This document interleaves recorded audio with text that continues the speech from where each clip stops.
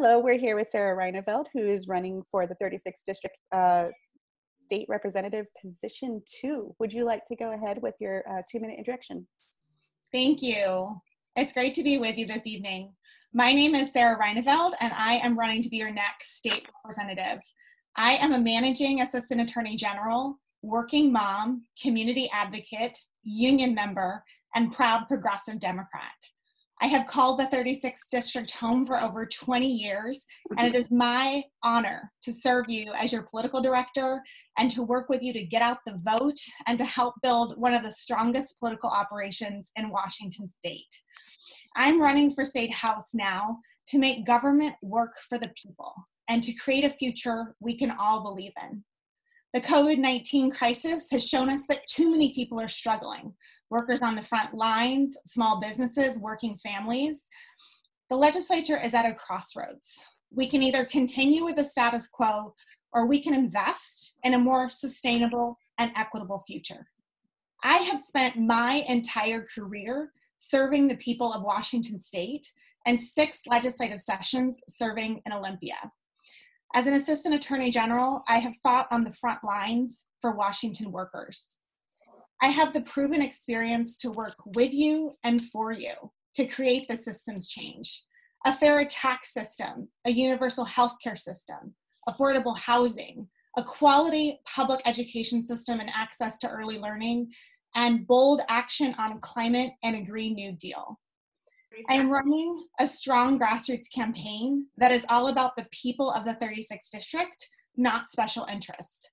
I am proud to have so much grassroots support from leaders in the district and to be endorsed by King County Councilmember Jeannie Colwell, Seattle City Councilmember Andrew Lewis, former Congressman McDermott, and so many progressive allies, including the Washington Education Association, the Alliance for Gun Responsibility, Senator Joe Nguyen, Representative Valdez. There's a complete list at sarahreyneveld.com. I'm looking forward to the discussion, and I would love to have your support.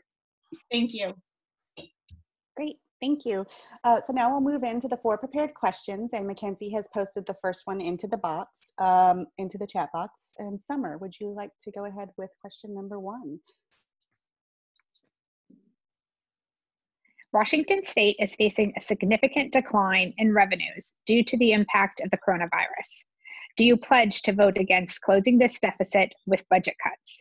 What taxes will you look to raise in order to deal with this crisis? Yeah, I think that's an excellent question. We live in the state with the most upside down tax code in the nation. And I think we're tied with Nevada in regards to our heavy dependence on sales tax, which is wrong. We need to rebalance our tax code and modernize our tax code, tax the wealthiest Washingtonians, and make it fairer on working families and individuals. So I do pledge to vote against closing the deficit with budget cuts. We're looking at a $7 billion deficit between now and 2023.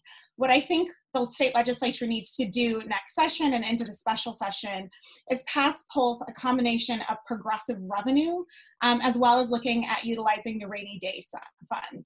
So in terms of progressive revenue, it's absolutely time that we passed a progressive capital gains tax in this state. We're one of the few states in the nation that doesn't tax capital gains. And it's past time that Washington passed a capital gains tax. I want to be a leader in terms of passing this tax and working with my colleagues in the legislature to ensure that we're getting this done next session. I also support further closing tax loopholes. And I think we need to look at a greater variety of wealth taxes. So I'm supported by Senator Nguyen, and I know he's proposed a tax on individuals, particularly CEOs, that are making more than $1 million per year. And I think we need to look at that type of option. I want to work with Representative Frame and others, including Senator Nguyen and Senator Wellman, that are on the tax reform work group or the tax work group, to look at what we can do to rebalance and modernize our tax structure long term. And that includes passage of an income tax. We have absolutely need to look at how we can tax personal wealth and reducing sales tax and also our reliance on property tax. Lastly, I think we should look at reforming our B&O tax. Thank you. Oh, thank you. Question 2 has been posted into the chat box, and Laura, would you like to go ahead with that one? The coronavirus crisis has led to thousands of Washingtonians losing their health insurance when they lost their jobs, at a moment when healthcare is more important than ever. Do you support moving to a state-based Medicare for all system? I do. I absolutely think that healthcare is a human right, not a privilege, and that we need to move towards a state-based Medicare for all system, or a single payer system that will be comprehensive and not dependent on employment. Washington State, I think, has done a good job in making, some gains in this area with Cascade Care, which is a public option, but it hasn't done enough to actually create a single payer system. I know that there's a work group, and that work group is doing some great work on looking at a framework to how to make this possible. And I absolutely want to work with my colleagues to lead in this area and to support the proposals that are coming forward for a single payer system in Washington State. I also think that as part of that single payer system, we need robust investment in mental health and behavioral health care. Unfortunately, we've seen through COVID-19 how the state has been chronically underfunding public health, but I think we're 48th in the nation in terms of funding mental health. And we need to do more to invest in mental health and in treatment and behavioral health. I think, they're the only 2 state-sponsored treatment programs in the state are in Chehalis and Spokane that are state-sponsored specifically. I think we need more treatment facilities, for example, in the North End, in King County in general. We also need more mental health beds, which is so critically important. And I think we need to look at paying our healthcare workers more competitive wages and benefits. So in terms of a universal healthcare system, I absolutely think we need to move towards a universal healthcare system. I'm going to be excited to see what recommendations come forward from the work group that's working on this. But I'm going to champion this issue until we get it done. Great, thank you. Question number 3, I had that one down for Katie. So what is your plan for dealing with Washington State's regressive upside-down tax code? Will you lead on taxing large corporations and wealthy individuals? Do you support a progressive income tax, a capital gains tax, a more robust estate tax, and a tax on companies paying excessive compensation to some employees? Yes. I think I partially answered this in the first question, but like I said, Washington has the most upside down tax code in the nation, and I am running in part to make that tax code fairer to working families and individuals and to ensure that the wealthy are paying their fair share. I have already begun this work. As some of you know, I am a board member of Washington's Paramount Duty and have done some advocacy around ensuring that we are passing a capital gains tax and a progressive income tax. I have been watching the work of our tax reform work group very closely. I think it's critically important that, the timeline for that work is now maybe accelerated because of our huge growing budget deficit. And so I'm going to be not just watching that work, but hopefully next session, actually leading and helping to make our tax structure fair. I was starting to talk about the B&O tax, which is based on gross receipts. And I have to say, so I've had this conversation with so many, particularly small businesses that are getting hit really hard in our district and, throughout the state. And they need more relief now because of the COVID-19 crisis. But we also need to make our B&O tax structure fairer. For 30 seconds. So I'm absolutely devoted to being a leader on ensuring that we put forward a proposal that has a progressive income tax maybe a high earners income tax with commensurate reductions in sales tax, property tax, and look at how we can reform our B&O tax. And I want to be a bold champion. I think we need to use the bully pulpit, and we need to utilize a variety of stakeholders to get this done and to make our tax system fair for all Washingtonians.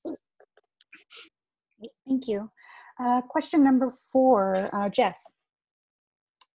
Hey, Sarah, do you support efforts to combat the economic impacts of systemic racism by supporting laws that target inequality in areas like housing, education, and intergenerational wealth? Please provide examples of such laws that you would advocate for and lead on. Yeah, I think this is an excellent question. So I think there's systemic racism in housing, education, and intergenerational wealth. And I would want to be a leader on this in the legislature. I would first say that in all of my policy work, including as chair of the King County Women's Advisory Board, employ an equity and inclusion lens. And I think that in doing this work, it's most important to hear from the impacted communities, including communities of color, and let them drive those decisions in regards to policy. But I want to be a convener and also a leader as an ally in this work. So in terms of education, I think we have a huge lack of access to quality early learning. And, I think that this kind of systemic racism of our education system starts in lack of access to quality early learning. It's much more difficult for people of color and low-income folks to get access to quality childcare. We need to make that easier. We also need to ensure that we're doing things to look at the disproportionate impact of suspension and the use of discipline in our schools. The way that it's applied is racist and it's unacceptable. And to me, it unfortunately leads to oftentimes the school to prison pipeline. We need to look at how we can reform our truancy laws in the public school system, because that is truly, Becca's bill is truly, to me, creates a school to prison pipeline. We need to look at a lot of the ways in which there's systematic racism in housing, particularly eviction laws, and just who can get access to housing. We need to look at it in terms of intergenerational wealth by expanding opportunities for home ownership, as well as affordable housing, and to kind of remove some of those prohibitions, particularly due to individuals that could have been criminal justice in the criminal justice system. So I am completely committed to working with a variety of stakeholders, but primarily folks that are most impacted, communities of color, low-income communities, and addressing the systemic racism. And I'd love to lead on this. All right, so let's go ahead and move into follow-up questions, and the responses to these are 1 minute apiece. And folks on the call, if you raise your hand using the raise hand button or message me in the chat box, we can get going. Brittany, go ahead. Hi, Sarah. I was wondering if you could talk a little bit about your environmental priorities. Yeah, thank you for that question, Brittany. I'm running in part for the state legislature to be an environmental champion. I have a long history of leadership on this issue as a board member of Washington Conservation Voters and an environmental advocate. So I have a Green New Deal plan. It's on my website, but I think we absolutely need to put a tax on carbon and invest that in clean infrastructure, as well as green energy jobs to grow our economy. So 30 seconds. In addition to that, I think we need to expand public transportation options and ensure that we're doing something to really address the carbon emissions from our public transportation system. Part of that is looking at a sustainable and more equitable and environmentally friendly revenue source for public transportation. I'm in favor of an air quality surcharge fee. I'm also in favor of a clean fuel standard. I think we need to get this done to reduce the emissions from our transportation sector. Lastly, I think we need to lead on the environment.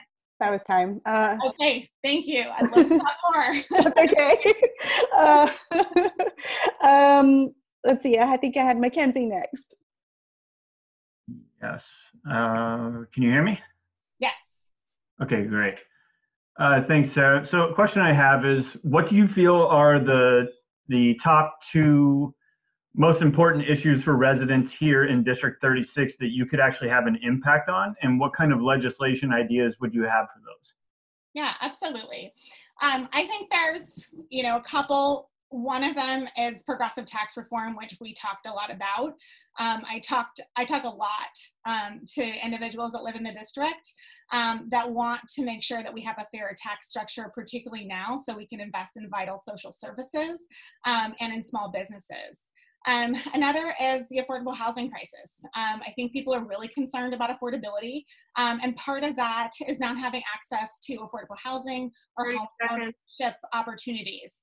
And so I think we need to create more affordable housing. I think we also need to look at things like rental stabilization to ensure that people can afford to live where they work. Public transportation is also another huge issue for people in our district, and ensuring that we're, curbing climate emissions.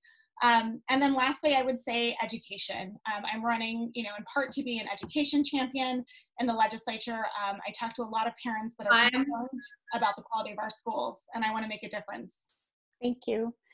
Elizabeth.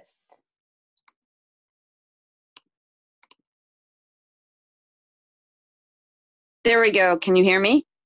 I can. Yay. Okay. Sarah, I kind of wanted to ask you about some of the work that you were doing last year as we were doing a lot together and talking a lot about things like public health system and how things actually play out in real life. The backdrop became the sudden revelation that the Trump administration was separating children from their families, and you became extremely busy helping to write those injunctions to stop that practice. And I'm just wondering how that work went and how that maybe enlightened you and is going to inform your work in the legislature. Yeah, I think that's a great question. So just like our criminal justice system is broken and it's racist and unfair, so is our immigration system. And I think because of that, and because of the fact that, people that are legally seeking asylum too often are detained and I think illegally imprisoned and in this case separated from their families, I volunteered to work on the family separation litigation for my boss, AG Bob Ferguson. And I'm not necessarily going to talk about that litigation, but I'm going to talk about the fact that I think so many policies that the Trump administration is imposing on people, particularly the most vulnerable, are unconscionable. And I stood up in the office and said, I want to be part of this litigation to enjoin these practices of separating children from their families because I think they're unconscionable.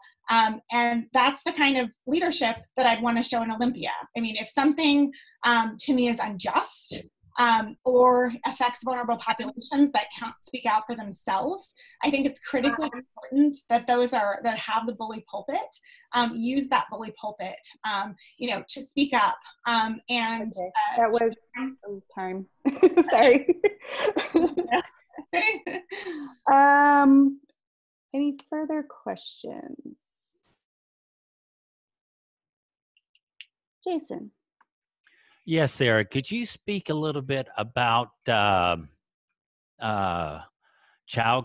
I know COVID-19 has really decimated a lot of the daycares that in Washington State. Could you speak a little bit about the problem and how to go forward? Yeah, absolutely. Thank you for that question, Jason. So I've been a leader on this issue as chair of the King County Women's Advisory Board, primarily working with King County Councilmember Colwells. But, King County's in a childcare crisis. We had a childcare crisis prior to the COVID-19 crisis because there just isn't enough supply of childcare and it's too costly. Now, 25% of childcare centers in King County have been closed. Many of them will not be able to reopen. And I think we all know that we need quality childcare in order to get families back to work.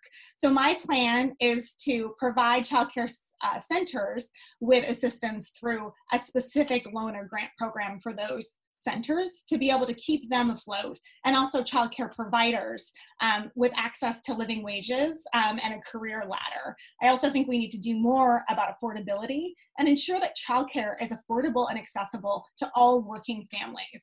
Right now, there are huge equity issues in working families who need it most being unable to obtain childcare, and I want to fix that. Thank you. All right, we are out of time. So if you would like to take a minute to wrap up, please go ahead. Yeah, I just wanted to thank you all so much for the great conversation tonight.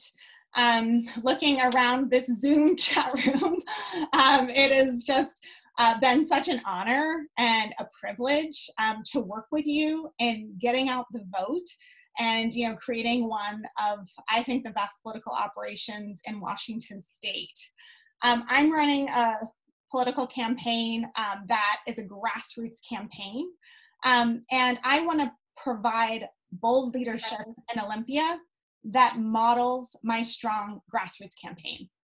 Leadership that is all about the issues of people in the 36th district and not about special interests.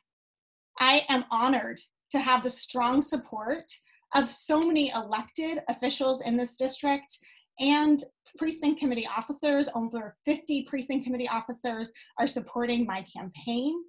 I would be honored to have the support of the 36th district Democrats. And I've really enjoyed our conversation today.